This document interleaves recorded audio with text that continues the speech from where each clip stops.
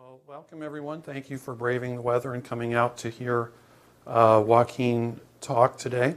We're very fortunate to hear from Dr. Joaquin Vieira of the University of Illinois about aspects of star formation at high redshift. I've known Joaquin a long time. He is an expert on inferring the physics of galaxies at high redshift, especially star formation. It used to be true from millimeter, submillimeter observations. That's where he got his start. But he's branched out. So he's got other wavelengths in his repertoire now, and he's going to tell us about that today. In fact, just my personal observation, since I've known Joaquin so long, I am going to embarrass him and just mention that I think it's fairly remarkable how in such a short time he has progressed from a prediction, which was of the brightness distribution and the number distribution of a certain class of objects at high redshift. He's progressed from that prediction in a very short span of years to finding candidates for those objects and then following up to confirm them, which I personally think is a very impressive feat. And I think he's going to be talking about that today. Now I'm going to give you the resume stuff. Joaquin did his thesis at the University of Chicago with John Carlstrom. I believe the title of his thesis was Extragalactic Millimeter Wave Sources in the South Pole Telescope Survey Data, which is rather a prosaic title, if I may, for the beginnings of a campaign that Joaquin has been deeply involved in, if not led, that has changed a lot of what we think about submillimeter galaxies at high redshift. So he finished his PhD in 2009 and he went on to Caltech, where he was a postdoctoral researcher with Jamie Bach, who was a recent visitor here. And he joined the faculty of the University of Illinois in 2013. Where he founded and is now director of the Observational Cosmology Laboratory, which involves maybe a dozen or so undergraduates in scientific research. And he's known for other things. Among them, he's a member of the Origins Space Telescope Science and Technology Definition Team.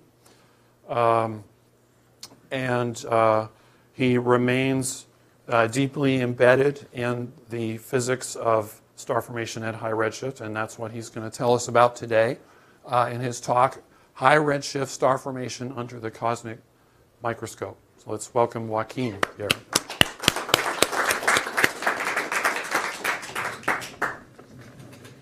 Thank you for having me.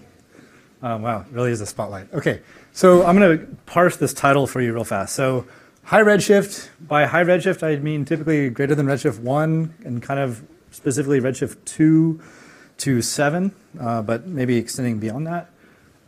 Star formation, how stars form, the physics of that, and the observables that we use to measure that. And then under the cosmic microscope, this is gravitational lensing. Okay, so this is an Einstein prediction from Einstein. And here I'm just going to show you kind of two highlights. This is the telescope that we use to discover these galaxies. As a grad student, I was involved in building this. I was really an instrumentalist. And then part of my thesis was to go get some pesky sources out of our catalog. And it turns out that some of them were very interesting. And these are what they look like now. So these are snapshot images with Hubble and ALMA. So the blue is 1 hour or one orbit, which is roughly an hour with Hubble. And it sees the starlight from the kind of redshift 1 universe, and particularly the foreground galaxy, that is gravitationally lensing a background, very high redshift galaxy, which we see in red, observed with ALMA. Okay? Now, if you look in the Hubble image, these red galaxies are invisible in Hubble, even in an hour of staring. And these are 2-minute snapshots with ALMA that turned on in 2012, roughly. And just to emphasize that more, this was when ALMA first turned on. It was with 16 of the now 15 antennas, so it wasn't even complete. They were still commissioning it. And so it really, to me, like kind of highlighted this new era that we're in of submillimeter astronomy, which is the era of ALMA that we're in now. So this is what I'm going to talk about. I'm going to talk about what we've been learning from these objects and how we found them. Okay, so obligatory kind of big picture plot. We call this the WMAP trumpet plot or something, but here's where we are today. We're looking across cosmic time to the very beginning. Something happened in the early universe, which right now the theory is inflation. This is what John Kovacs studies and tries to measure. Then we have the surface of last scattering, which is the radiation left over from the Big Bang. Then we go through the cosmic dark ages. Then the first stars, first galaxies turned on. At about redshift kind of 3 to 1, somewhere in there, we go through cosmic high noon. This is when the universe was going through its peak epoch of star formation. So most of the gas is being turned into stars that epoch. And then we kind of coast to the current state of today, where star formation is less than in the past, but we are in our currently evolved state. Okay, so this is a plot, and this is fundamental to cosmology. Maybe not parameter cosmology, but how we got where we are today. On the x-axis, I have redshift, or age of the universe. So this is today. This is long in the past, even prior to a billion years after the Big Bang.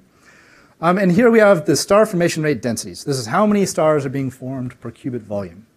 And there's two main ways of measuring this. One is you might think is direct, which is counting the UV photons from those young stars, okay, and that's shown in blue, with the errors on that measurement. And they extend to very high redshift, up to about redshift 8.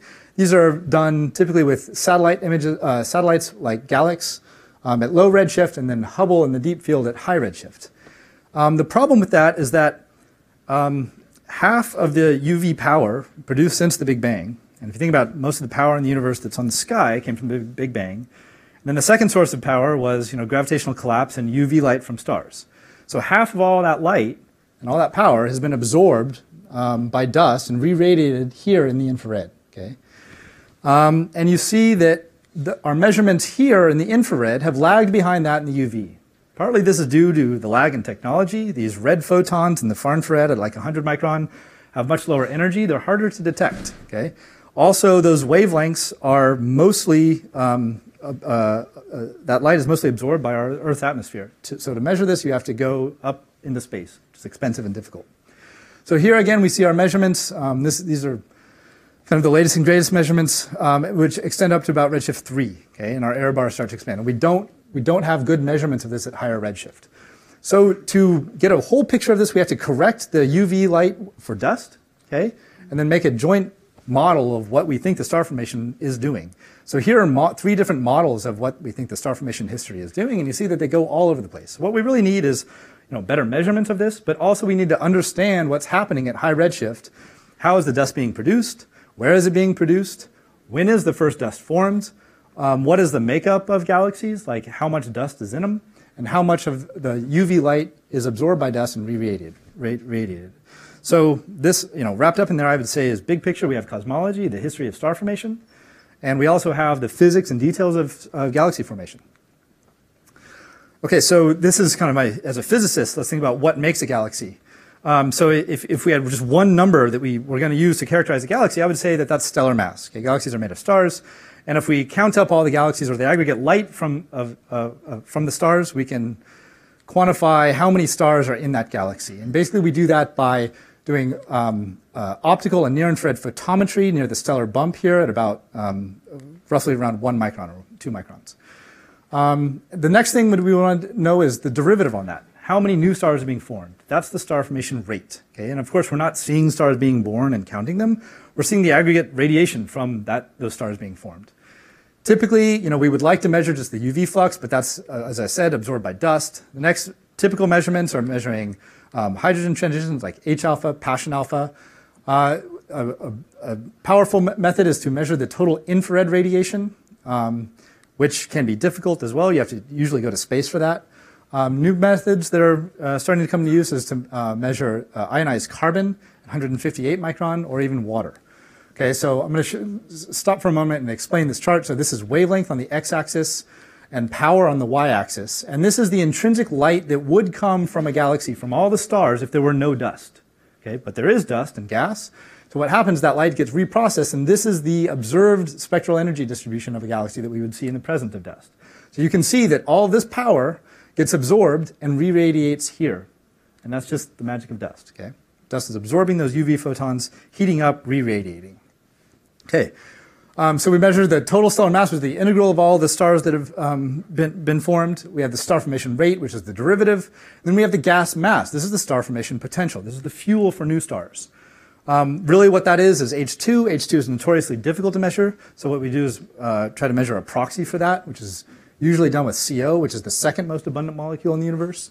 But we can also use neutral carbon. We can also try to measure the dust mass and infer the interstellar mass and the gas mass, and even measuring the extinction, how much light is absorbed by the dust.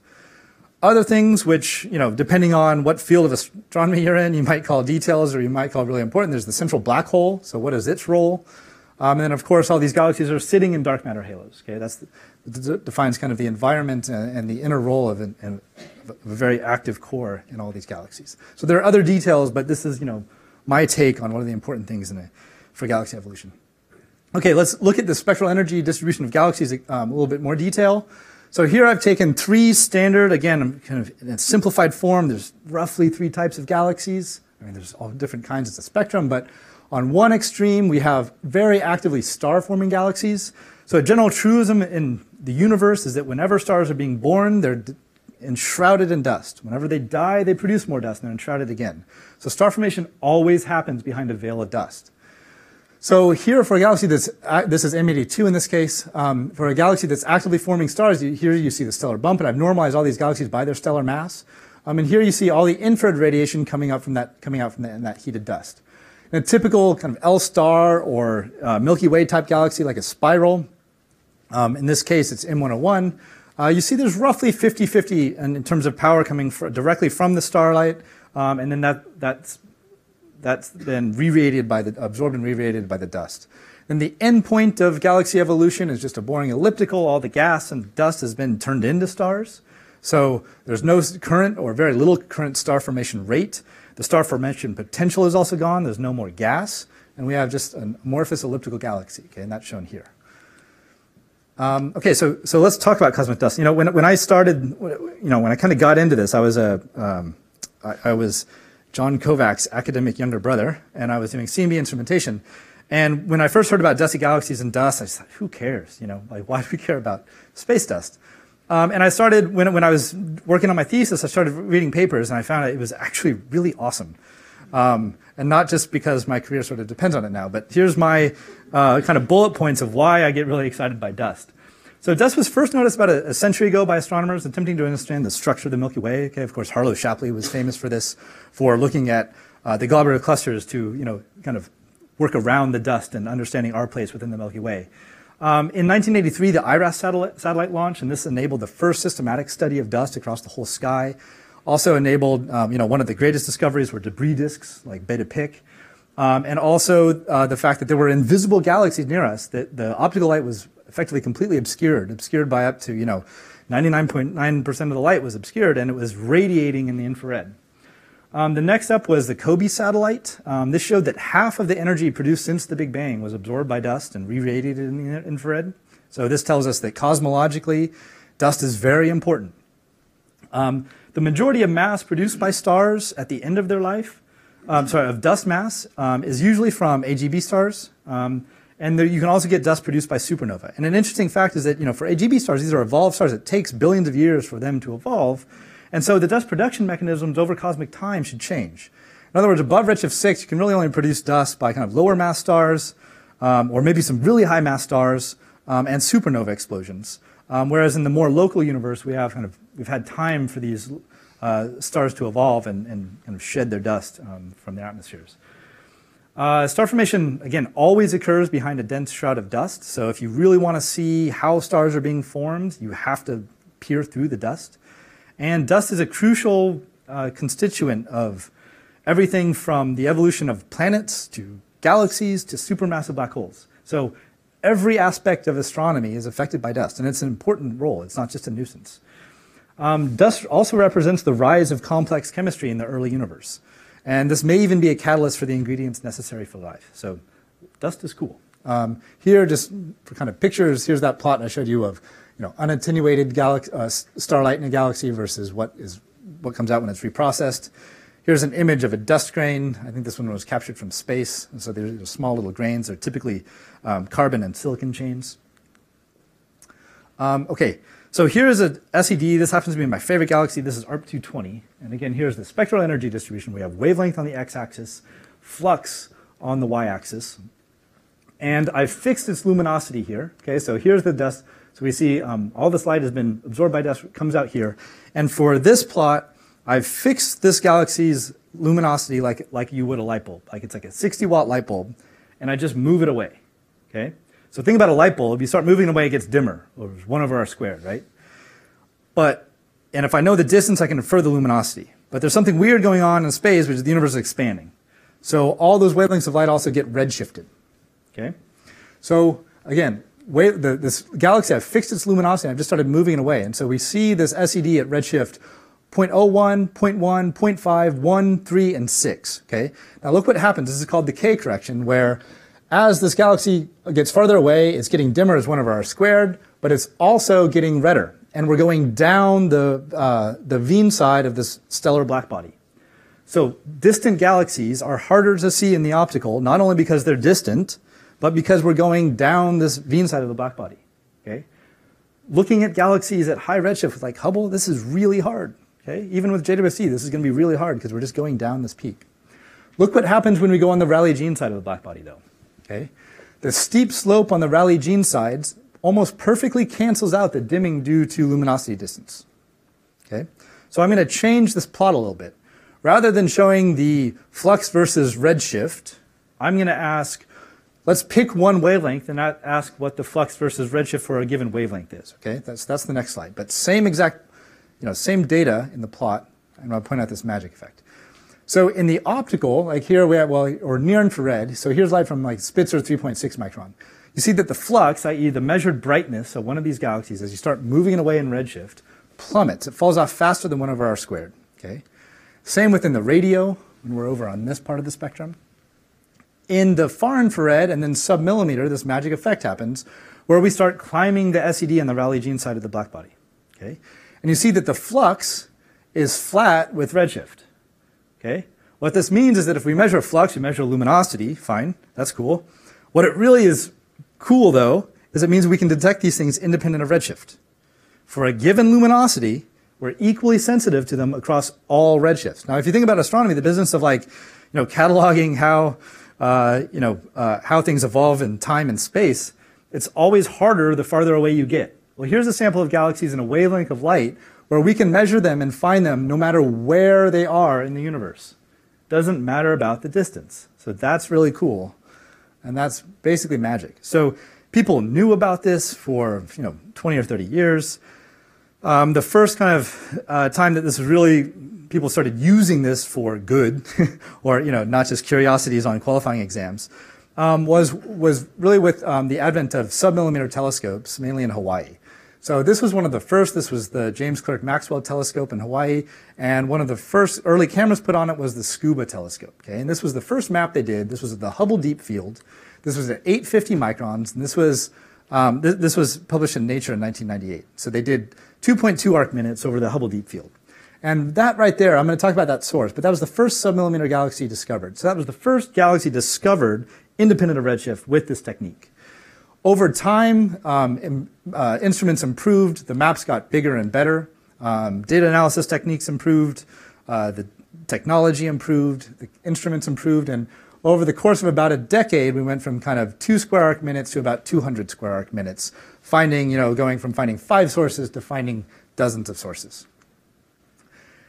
Circa 2009, the Herschel Space Telescope launched, which was one of the, depending on how you count, it was the largest space telescope launched. It was a 3.5 meter. Remember, Hubble is about 2.5. And it had a 3-color bolometer array that operated at 250, 350, and 500 micron. Now, at these redshifts that these galaxies live at, this is roughly straddling the peak in the dust spectrum, the dust SED. So color is roughly redshift, okay? But it's degenerate with temperature. So it's like you're measuring TD over 1 plus Z. But here the blue galaxies are typically at low redshift. The red galaxies are typically at high redshift. This is confusion limited, meaning that wherever you look, there's a galaxy. This is not noise. These are all galaxies. And the resolution, even though it's a big telescope, the resolution is really poor because it's diffraction limited, and these are long wavelengths. So all the sources just blend together. Okay, but and just for reference, here's that original scuba map for scale. Okay, and there's that first submillimeter galaxy discovered. Herschel kept mapping. That was the Hubble Deep Field again. It mapped 100 square degrees and then even close to 1,000 square degrees over its lifetime. It discovered hundreds of thousands of these galaxies. So the problem was no longer finding the galaxy. The problem is now figuring out what the redshift is. Because again, it could be at any redshift. And we have some clue from the color, but it's not very good. So discovering these dusty galaxies is trivial. The bottleneck is obtaining a redshift. Because you can't understand the physics of these without spectroscopy, and you can't do spectroscopy unless you already know the redshift and can figure out what the lines are. So how do you get the redshifts? Now, these are hard. Typically, people get redshifts from like Lyman alpha or H alpha. These are optical lines. These are very dusty galaxies. Those optical photons are absorbed. Furthermore, the beam of these instruments were large. These were typically, something like 15 arc-second beams.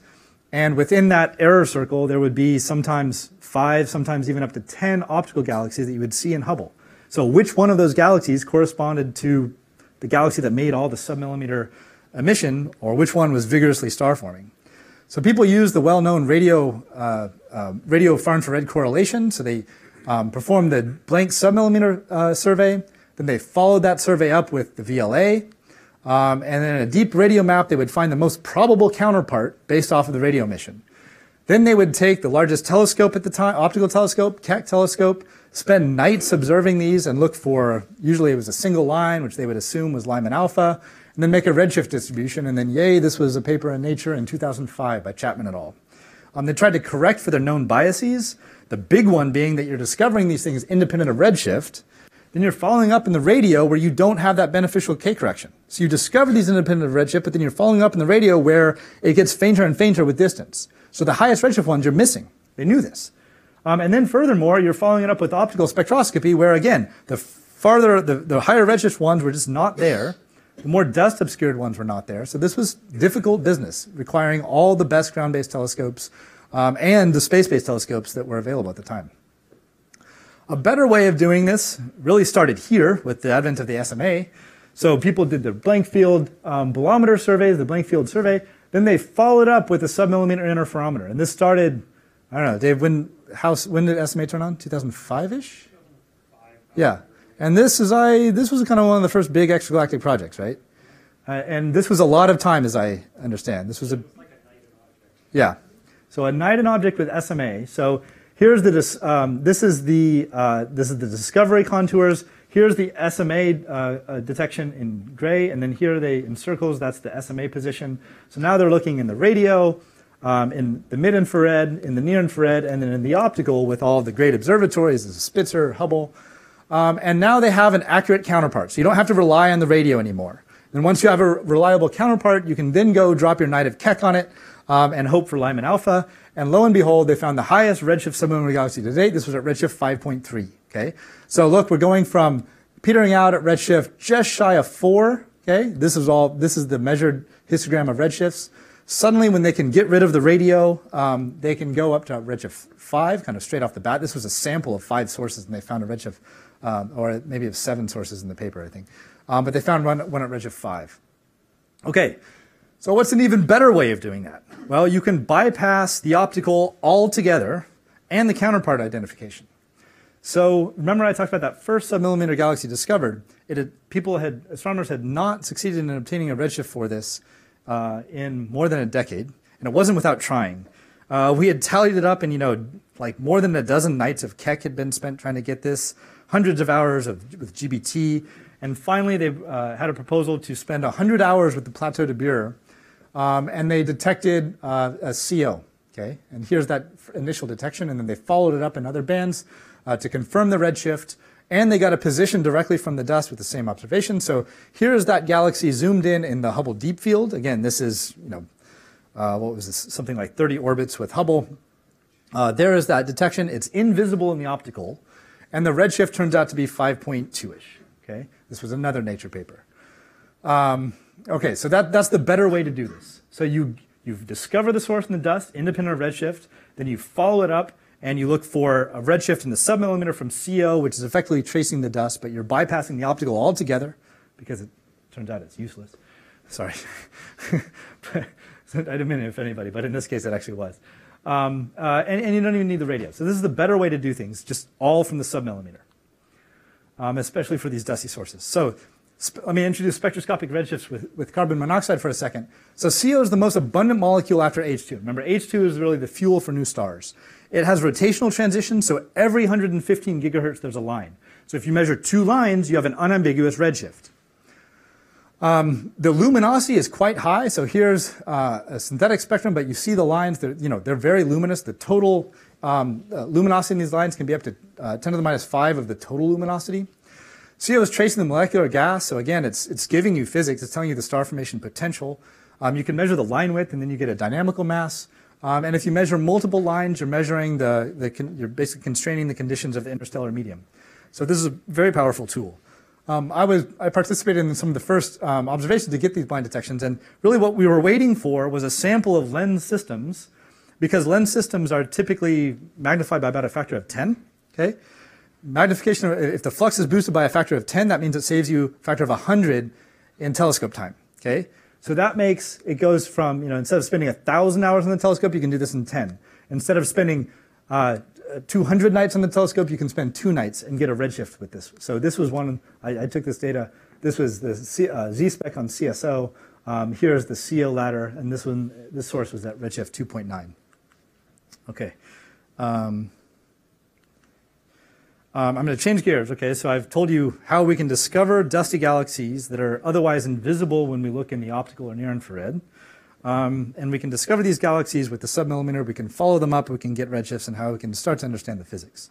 Now this is kind of where I enter the field, and this is where I was when I was a grad student. So we built the South Pole Telescope, which is the largest telescope devoted to observations of the cosmic microwave background. It's at the geographic South Pole. It's 10 meters. It's an off-axis Gregorian design. The resolution is about arc minute, the same as human resolution. So it has a relatively big beam by astronomy standards, but small for CMB. It's really optimized from the ground up for fine-scale anisotropy measurements. We call it a telescope, but really it's an experiment in the sense that all it does is scan back and forth with one camera and one team. Okay, so it's not like you can go propose or go observe on it. And we put one camera on at a time, and roughly every 5 years we upgrade it. So everything I'm going to show you now is with the sources we discovered from the first generation camera and survey. At the time, this was a very ambitious camera. It had 1,000 pixels. Now, if you've ever counted the pixels on your phone, that may not sound impressive, but it was roughly an order of magnitude increase over what had been fielded before. Now it's quaint. Now we just fielded a 15,000 detector camera, and John Kovacs fielded, many more than that. This was the first generation camera. It observed at three different frequencies, utilized superconducting cryogenic detectors. I'm not going to really get into that. That's a whole nother talk. What I want to just say with this is that we had a first generation camera which ran from 2007 to 2011, had 3 colors. We then put on a second generation camera that effectively added polarization, and we just deployed a third generation camera that will do better. Okay, so this is the telescope. This is at the geographic South Pole. For human, for scale, that was my grad student, Andrew Nadolski, just so you can get a sense of scale for the 10 meters. This is the current camera we deployed, just for a sense of scale. So this whole thing gets cooled to 0.3 degrees above absolute zero. Is about 10,000 superconducting detectors. This is roughly life size. Okay, that's what these detectors look like. This is the first generation survey that's now complete. This was 2,500 square degrees in the southern cap, so we nicely avoided the galaxy and even the small and large Magellanic Clouds. From this, sorry, my pointer's going slow. Oh, there it goes. Okay, and the primary science that we built the telescope for was to study the cosmic microwave background. There's a bunch of papers there. That's a whole other talk. To discover galaxy clusters, to constrain dark energy, that's a whole other talk. And galaxy evolution, which I'm going to kind of break off one small piece to talk about here. This is real data. This is what the image looks like. So again, we imaged 2,500 square degrees. This is something like a little bit less than 30 square degrees. There's the full moon for scale. All of this is real signal. These large-scale fluctuations, that's the cosmic microwave background. You see these bright sources. You see the scale of the beam. About 90% of those are blazars. These are supermassive black holes accreting, spitting out a jet, and the jet happens to be pointed at us. You see these dark spots in the map. These are can think of as casting a shadow on the cosmic microwave background. We can detect those independent of redshift as well because it's a shadow, not emission. We count those to constrain dark energy. Not going to talk about that. Here's massive cluster of galaxies. These are the largest gravitationally collapsed objects in the universe. These are blazars, and about 5% of these sources are strongly lensed high redshift galaxies. Okay, so how do we figure that out? This is a plot of the source counts on the sky in the millimeter. Okay, so this is at 220 gigahertz or 1.4 millimeters. On the x-axis is flux. On the y-axis is n greater than s per square degree. So in other words, if I tell you a flux limit that you surveyed, I can tell you how many sources on the sky you're going to see. And this is broken up by galaxy type. So the vast majority of sources are these radio source or blazars, okay? Active AGN. The next most common galaxies, I sometimes call IRAS galaxies, but they're basically low redshift luminous infrared galaxies, but they're very low redshift. In fact, they're all less than 0.03 in redshift. And then this is a population that had previously been undetected, and these are high redshift submillimeter galaxies that have been strongly lensed. Now the parent or the parent population are those sources of cosmic infrared background sources. They're at high redshift, but they get basically randomly magnified by intervening galaxies along the line of sight.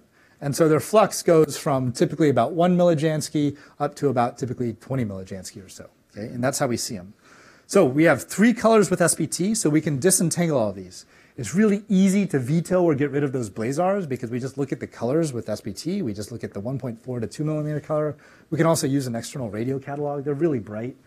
So we can easily separate out those different those radio galaxies and throw them out and never look at them again. We can also easily veto the low redshift dusty galaxies because we can use a catalog like IRAS or even optical sky images like the digitized sky survey. I mean, they're really obvious. I'll show you an example here. These are the SPT detection contours in red. This is an image from the Blanco telescope. This is a low redshift galaxy at 0.03. In SPT, we saw this was 14 millijansky. This galaxy in SPT is 17 millijansky. Okay, it's at redshift 3.4. What is the counterpart? This is the problem I faced when I was a grad student.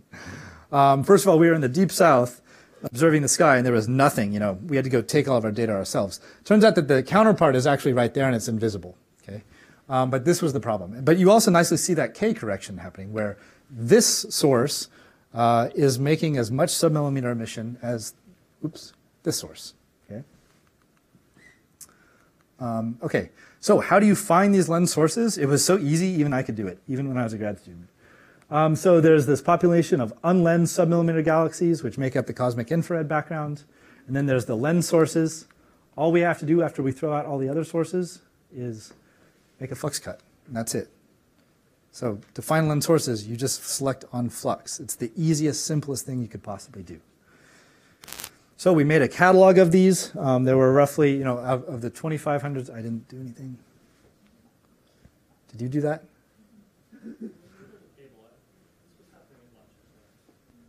Okay. Okay. So this is again the 2,500 square degree SPT survey, and we selected 81 strongly lensed submillimeter galaxies above 25 millijansky at 870 micron. There are more in there. At some point, we just had to cut it off. So what is happening with these galaxies? Here's the observer at Earth. There's a massive object that's just, that's you can think of as distorting space-time, and there's a real object behind it. Light travels along the space-time, and it gets curved just like a lens. And so when we see it, it looks like it's over there. Okay, this also happens on the other side. So what you actually observe is something like a ring. Ah. Should I? So this is an actual image from Hubble. This is not my image. This is one of the famous lens sources. But here's the foreground elliptical galaxy. That's the lens. This is probably redshift 0.3 or so. Here's a high redshift Lyman break or blue galaxy. Redshift probably 1 or so. Okay, so how do you find these galaxies? So people have been finding these before. This started in the 90s with the radio. So they selected flat spectrum radio sources, which were high redshift, and they followed them up with high resolution with VLA, just did snapshots.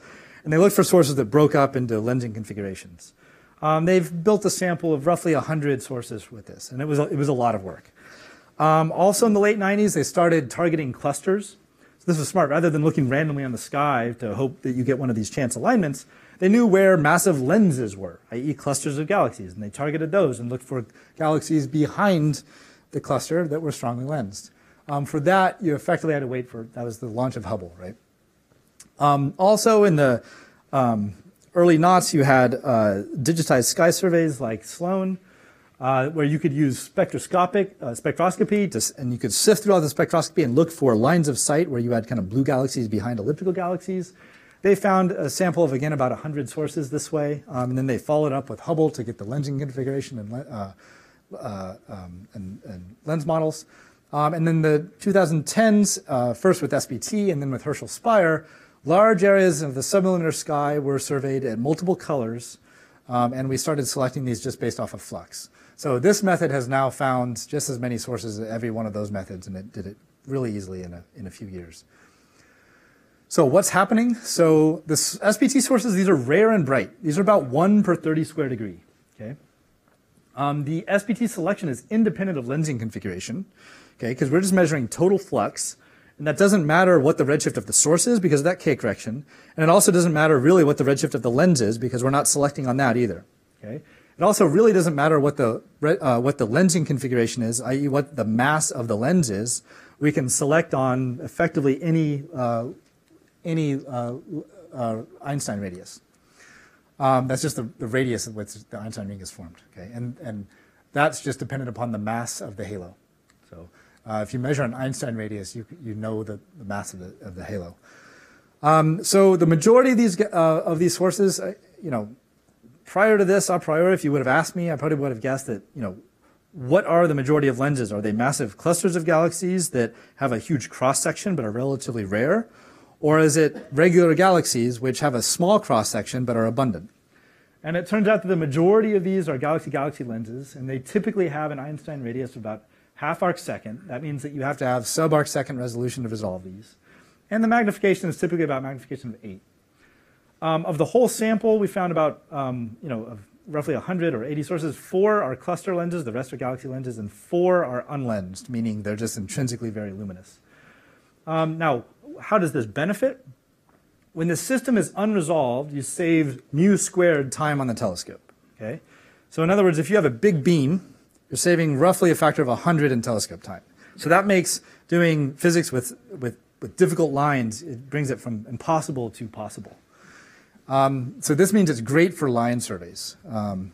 When we resolve the system, okay, lensing conserves surface brightness. So when we resolve the sources, we gain an angular resolution by roughly the square root of mu. So we can resolve kiloparsec scales, whereas before these would be unresolved blobs. So this is an excellent complement to deep submillimeter surveys and also kind of pointed studies of unlensed sources. Okay, next up on my story is ALMA. So we had found these sources, we selected them, we made a catalog, and we had nothing to follow them up with. Remember, South Pole Telescope is at the South Pole. We couldn't use SMA, we couldn't use Plateau de Bure, we couldn't use Keck, we couldn't use VLA. Okay, we could use Hubble, but they're invisible there. So we were primed for ALMA turning on. ALMA turned on in roughly 2012. It's the largest ground-based astronomy project of all time. It's the first truly international astronomy project. It was roughly 1.5 billion. It's located at 5,000 meters on the Atacama Plateau, and it consists of 50 12-meter antennas operating between 30 and 1,000 gigahertz. The resolution is greater than Hubble, and it was a revolution in sensitivity for the submillimeter. So this really changed things. So in the first call for proposals, we put in 2 proposals, and we got both of them. The first one was to do a blind redshift search. It was really an experiment. Okay? Remember, we had found all these things that we assumed were strongly lensed systems that we knew we'd selected independent of redshift. They could be at literally any redshift. And we did 5 tunings across all the 3 millimeter band with ALMA. And we were just looking for the CO lines to traipse through the band. Okay? And so this is a plot of frequency versus redshift for all the CO bands.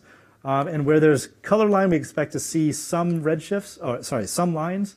And we only had 2 redshift deserts, which was less than redshift 1, which we weren't concerned about, and a little sliver between redshift, I think 1.6 and 1.9 or something. So we did this experiment, and I had been struggling for years to follow these up. In fact, I had been struggling with Matt Ashby to observe these with Spitzer, and I was kind of like priming myself for disappointment. And I thought maybe it'd be great if we found, at the time I thought it'd be great if we got redshifts for like a quarter of these sources. And it'd be awesome if we found one at redshift greater than 5. So we did this experiment. We obtained redshifts for effectively everything.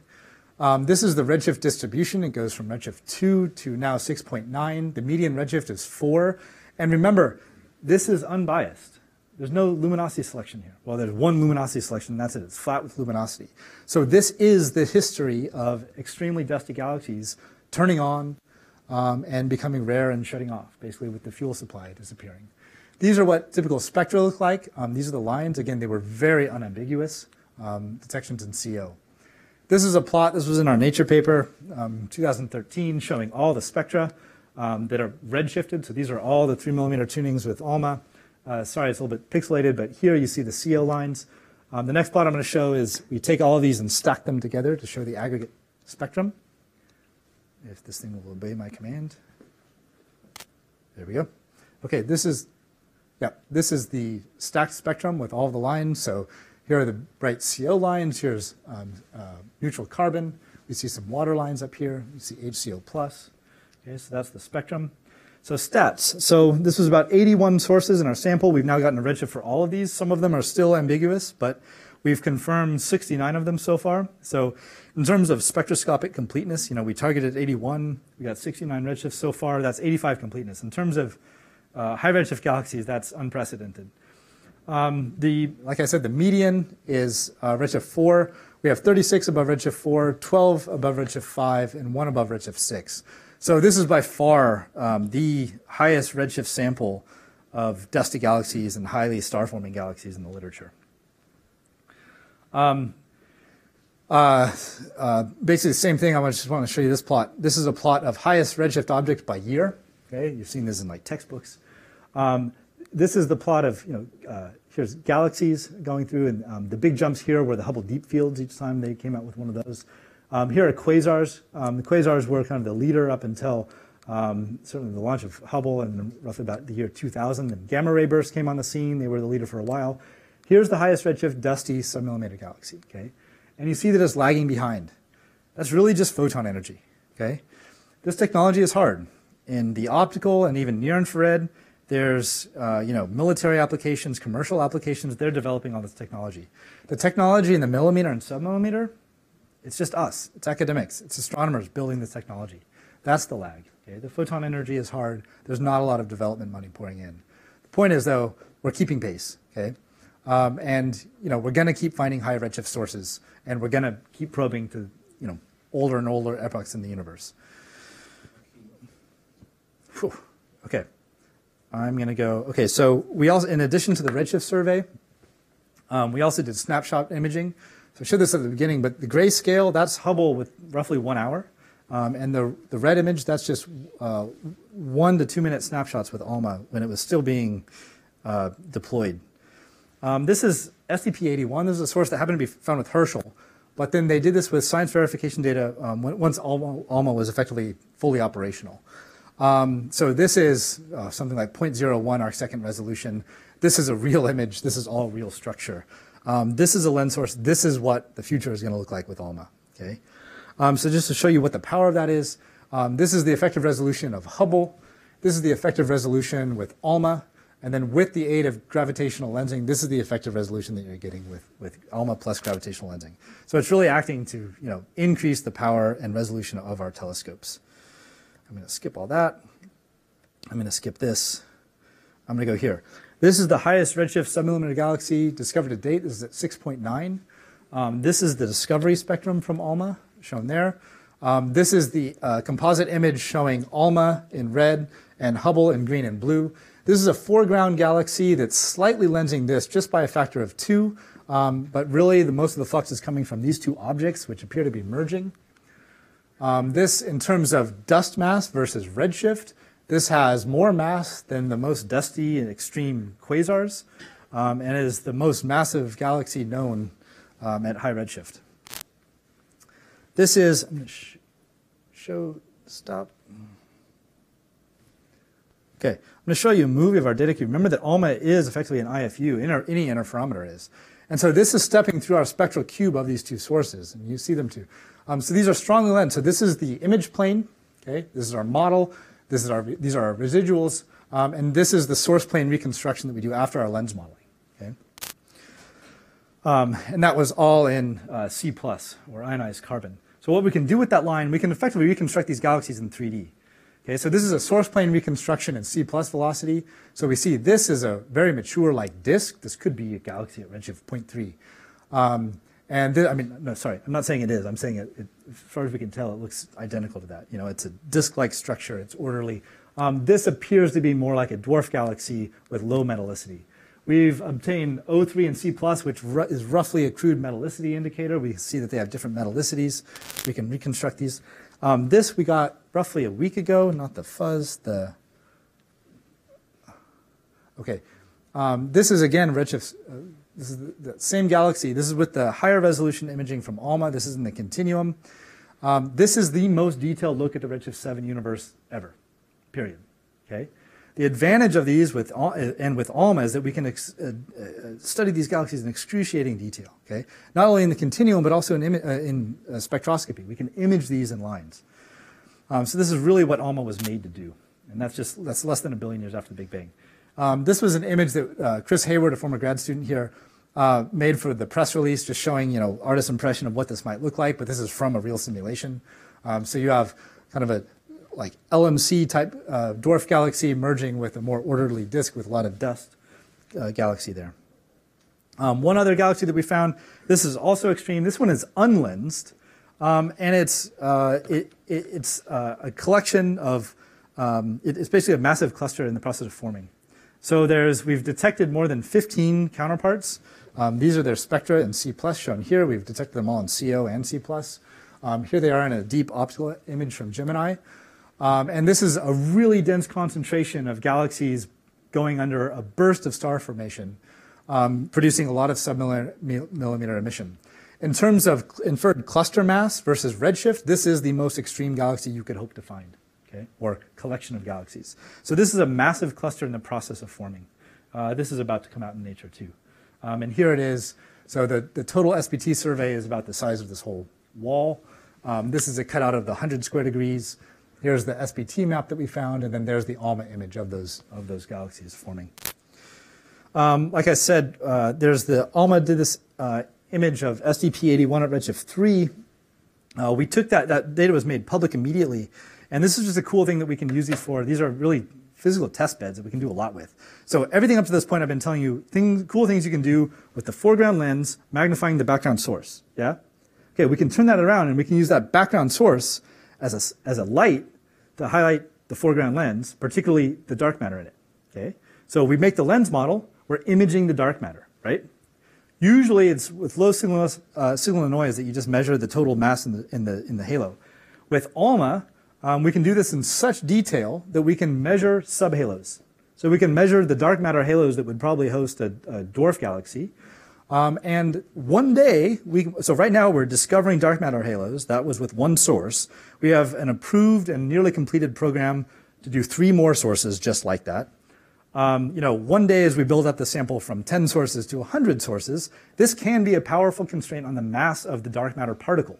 Because the mass of the dark matter particle affects the matter power spectrum of the subhalos, and we're measuring the power distribution of the subhalos, okay, the matter power spectrum. So that's just a cute thing. And here's just a cartoon from simulation from Yashar Hezeva, who's the postdoc that leads this analysis, showing how you have the main halo here and you're putting a blob of subhalo around and how it's affecting the image. Okay, so we do that. So that's just a cool thing. So we've received data like that for 3 SPT sources. Here's one. This is at redshift 4. And these are just like straight out of the ALMA pipeline. We've just started analyzing them. This is one we got yesterday, literally. This is redshift 3.4. Okay. Just to show you that initial redshift survey, so this is number of ALMA projects we have by cycle. I don't mean to show off or boast, but that first initial little survey when it was just starting, once we had the redshift, it enabled all this other cool stuff that we could do. And we're now averaging something like, I don't know, 6 proposals a cycle that get finished and completed. So a lot of stuff is enabled. James Webb Space Telescope is about to launch, hopefully. And we were granted one of our early release science proposals. So what that means is that JWST launches, there's guaranteed time, there's general observer time that comes after that. Before anything, the director set aside time basically to shake out the telescope and do observations that everybody would need to learn how to use it and to shake out the instruments. We put in a proposal, and we were 2 of these sources are going to be the first thing JWST looks at. So the first 10% of the time for JWST is going to these sources. What we're going to do with that, so this is a simulation. This is what these galaxies will look like in HST. This is what they would look like in JWST, showing the effective resolution. This is what they're going to look like in JWST with gravitational lensing. Okay. What we're going to be doing is imaging these things in H-alpha, Paschen alpha, and the PAH lines. So we're going to be, again, just like we're with ALMA, we're looking at these with things with ionized carbon and reconstructing these in 3D. We're going to be doing that with H-alpha and Paschen alpha. The point is to demonstrate extinction-robust star formation rate indicators and really kind of link all the star formation rate indicators from the UV and the far infrared using the mid-infrared and near-infrared with JWST. I'm going to skip that, but we're going to also measure stellar masses. I'm going to talk about the future a little bit. So everything I said was the galaxies we found in the first generation survey that started when I was an old grad student. We've since finished our second generation survey, which is shown here. This is the SPT pulse survey. This is 500 square degrees. It's about a factor of 3 times deeper. There's the full moon for scale up there. And here's that plot again with source counts. So everything that I showed you was from that first generation survey. We've now deployed the third generation survey. Okay? And that's going to be roughly an order of magnitude deeper in flux. In terms of high redshift galaxies that we're going to discover, this is a model. But this is, it's not a prediction really, it's a postdiction. And the solid lines are the prediction in the model that when we go in and apply the same simulated observations that we would do with SPT, this is predicting what we would see in terms of number of sources above a given redshift. In other words, with SPT, we found one source above redshift 6. Okay, the model predicts, somewhere around there. This is the second generation survey prediction, so we're going to see something like 10 sources above redshift 7. With the third generation instrument that we just deployed, we're going to see something like 100 sources above redshift 8. Okay? This is roughly the number of sources that JWST is going to find. And these things are going to be so luminous that we can study them in excruciating detail with ALMA. So it's going to be really great. Now I just want to show you the kind of people that have been involved. Obviously I didn't do all this work myself. This is the team from 2007, right when we deployed the telescope and the camera and the readout electronics and the software, and really this was the team that did everything. There's the PI, John Carlstrom. There's me as a grad student. This is the team now. This is circa 2016. We've grown. This was the team that deployed the third generation camera. And if that comes back, this is the collaboration that follows up all the Dusty lens sources. So that's the size of collaboration. Just point out a few people. This is Dan Maroney, who was a graduate student here and he's kind of my partner in crime for most of this stuff and leading the group. Tony Stark, who's here, although not here today, but he's at the CFA. Deshika was a postdoc here. Who else can I point out? Chris Hayward was a grad student here. Yeah, I think that's about it. And then this is my group at Illinois that works with me. So conclusions. I'm right on time. CMB experiments have made huge impacts in the field of cosmology. You know all this from John Carlstrom's work. And astrophysics, and will continue to do so into the next decade. SPT has constructed one of the most unique samples of high redshift galaxies and strongly lensed systems. And this gravitational lensing allows us to extend the capabilities of the current facilities, really the state-of-the-art facilities. We're allowing them to push even further into what they can do. We're resolving some of the most important open questions in galaxy evolution, particularly the part that's all hidden behind a shroud of dust. The SPT plus ALMA survey is complete, and it's opened up a new window on the molecular and fine structure lines at high redshift. The far infrared observations, these are really crucial for observing the obscured and high redshift universe. And we have many years ahead with ALMA, and JWST is about to launch, so it's going to get even more exciting. And then we have a new camera deployed with 3G, SPT 3G, which I'm really excited about for the next kind of decade to work on. So thank you. That's it.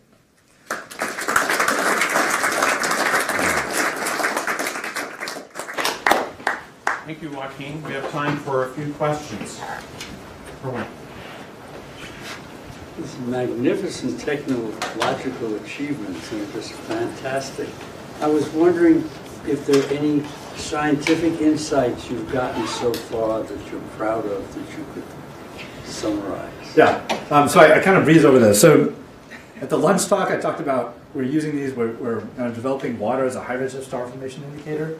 That, I think, is cool. And the first thing that we got straight out of this is just the distribution of dusty galaxies, of intensely star-forming galaxies. I think the biggest surprise to all of us was that there is dust at redshift 7. Not only is there a little bit amount of dust, but there's a massive galaxy with a huge reservoir of dust. So where does that dust come from? What's producing it? I think that's something that I'm excited about exploring over the next few years. This is allowing us to study the fine structure lines like ionized carbon, ionized oxygen, and that's going to be a powerful probe for probing the metallicity and the evolution of these galaxies. And more importantly, it's probing them in a relatively optically thin way. So we're seeing the cores of galaxy, not the suburbs. So I think that's going to be very powerful going forward. And this high redshift sample brings those lines to ALMA, right? Because they're high redshift. At low redshift, we cannot see those lines. But as they're redshifted, they come into the ALMA bands. And we need these high redshift samples to study with ALMA. And redshift 7, we're into the epoch of re-ionization. So we're really seeing the first massive galaxies form, and we're able to take these amazing images of them. I mean, that image of the redshift 7 galaxy, that is the most detailed look at the redshift 7 universe we've ever seen, right? So I could go on some more, but maybe we could talk after. If I could just say one more thing on the dust. Unless you know the distribution of sizes, how can you make any estimates on the amount, the mass of dust? Oh, yeah.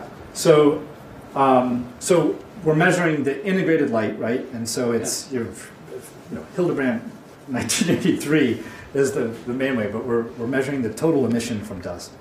As it's going to get trickier, I think, as we start going on to very small resolve scales. I mean, we're going sub-kiloparsec. Ask me then, because I'm not sure how we do it then on resolve scales. I think it's going to get a little bit tricky. In the integrated sense, I think we have the average dust mass in the galaxy. As we go down to higher resolution, I think it's going to get tricky. But then we'll have a job for life. There was a question in the back, and then we'll come to you, Mark. So you make the point with the K correction, etc., that you are doing, that you are to some extent doing unbiased surveys in redshift.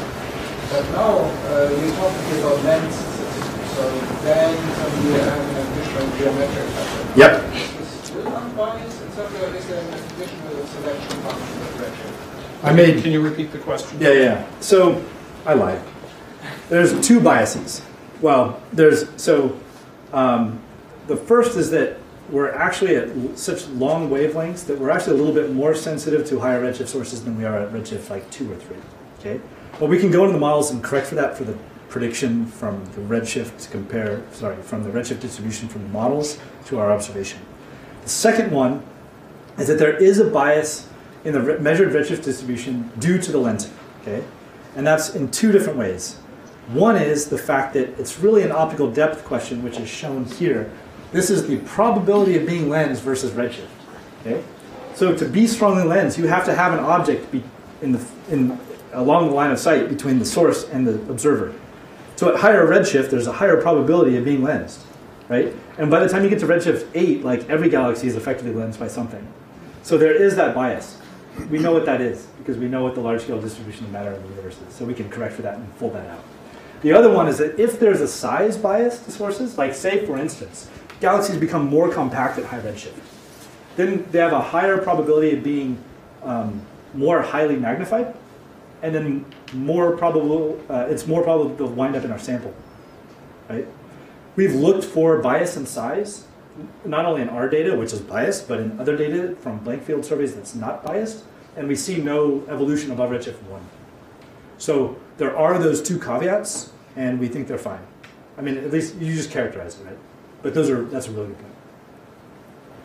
And when this measurement first came out, people all said, like, oh, surely there's a bias. Yeah. Martin. About the origin of high redshift dust, I always like to point out that people forget the possibility that winds from quasars can make dust very efficiently because they mimic the conditions in AGB stars. And we wrote about this long time ago. I'll tell you about it. That's interesting. So it makes the dust or it just ejects it? No, it makes it. It forms out of hot gas that then adiabatically expands and cools, and it happens to go through the dust formation region of AGB stars. So I breezed over the slide because I was worried that I was going to get yelled at. But this is one of our sources, redshift 5.7, and this is kind of like the Great Observatory observations of this source. So this is redshift 5.7. This was one of our highest redshift sources. No matter how hard we look for an AGN, we don't see evidence of it.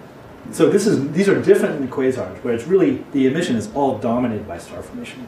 But people always ask, like, oh, is there a quasar, and is it dominated by this quasar emission? Quasars come and go. Yeah, I agree. and I fully believe that there is a supermassive black hole in all of these, but they're not quasar. Quickly, you want to say a few words about what the potential contribution of the Origin Space Telescope would be in this? I mean, it seems like the field is rather well covered between JWST and ALMA. Where does OST fit in? It could have been a plant. I swear I didn't. Could have. Okay. Okay, so this is redshift versus observing wavelength versus very important lines that we would like to study these galaxies in. Things like Lyman alpha, H alpha, Paschen alpha, the PAH lines, silicon, oxygen, ionized carbon. Look at how they change in redshift. So there's a kind of a gap in what we can observe at low redshift versus high redshift. Okay?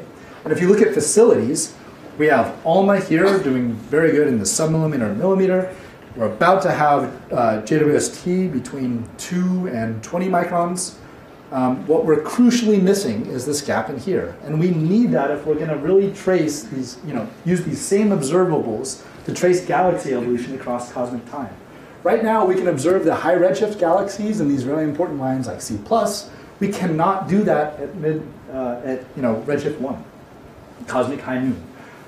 We can observe, the PAH lines at, low redshift, and we were able to do that at moderately high redshift with JW, but we're missing that, at high redshift, and we would need that with far infrared surveyor. So to me, that is one of the strongest cases, is just to fill in this spectroscopic capability so we can really trace these same observables all the way across cosmic time. There's a few other things, but I think that's the big picture one. Right now, there's no capability here. It makes me mad. So I think we have time for one last question. Yeah, I have a question. You've shown that slide with the velocity fields and line ratios. I have two questions about this slide. First of all, how can you distinguish between the disky dynamics and outflows? And second, I'm a little bit confused how you can estimate the metallicity from oxygen to carbon. There's a paper by Nagel I can point you to. So it's real rough and there's huge error bars on it. The fact is, chemically, they're very different. Okay, so that's the observable, is that they're different chemically. We interpret that as being difference in metallicity. As far as how do you tell, to me it's not outflows, because we actually have a paper about to be published in Science that shows we have the first resolved outflows at high redshift. So it's a very different observation. For us, the real difficult thing is how do you tell two merging systems versus an order disk? And basically it's the rotation curve and the PV diagram. So buried in the appendix here is the PV diagram that shows that, and it looks disk-like. I can show you after. All right. Well, any additional questions? I would encourage people to contact Joaquin after the talk. Let's thank our speaker again.